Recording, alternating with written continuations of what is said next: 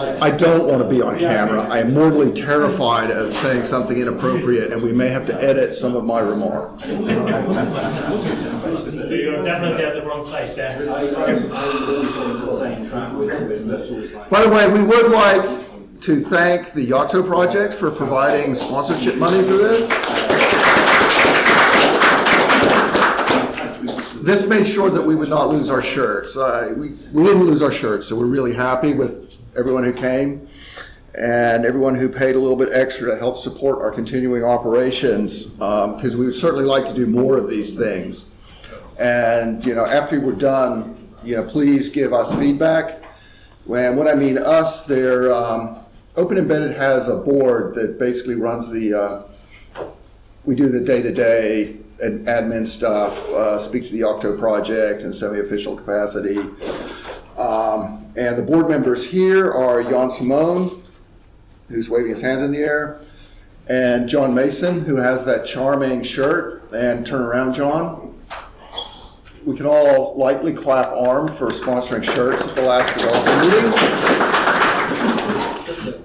So this is going to be a brief introduction. I've got some more slides at the end where I'll talk a little bit more about Open Embedded, the Yocto project, and where we think we should go, or have you tell us where you think we should go.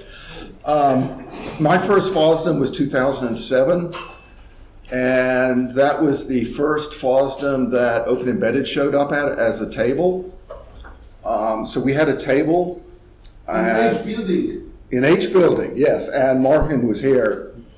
How do you pronounce your name? Martin. Martin, yeah. See, I've never known how to pronounce his name because it's always spelled HRW.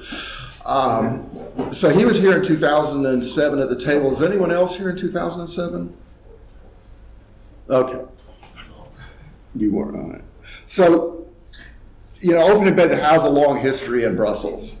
And I'm sure some of you have heard me tell the story of the founding of the Open Embedded EV in 2008. 8. Yes. I wasn't there, so 8. Yeah, you weren't there. And it was in the Chi-Chi's. Yes. Which now it's Burger King. Is now a Burger King. So we've been watching the Chi-Chi's. And the Chi-Chi's survived long after the chain collapsed from food poisoning in the US.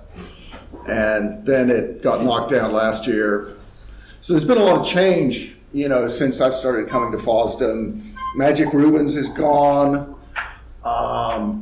Astrid is being remodeled, the hotel we stayed at in the first few years.